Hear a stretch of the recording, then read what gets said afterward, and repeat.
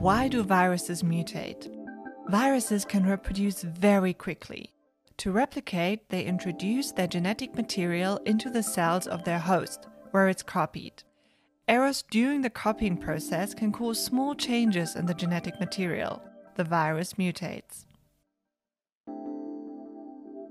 How do mutations influence the original virus? Mutations can, for example, alter the structure of the viral envelope and influence which organs the virus attacks, for example the lungs or throat. If the genetic change helps the virus spread, it prevails.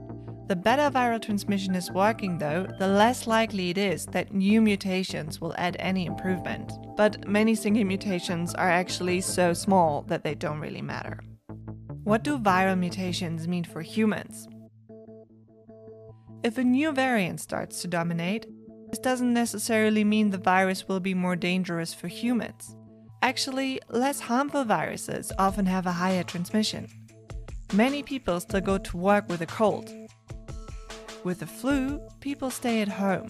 This can limit transmission and slow down the spread of a virus.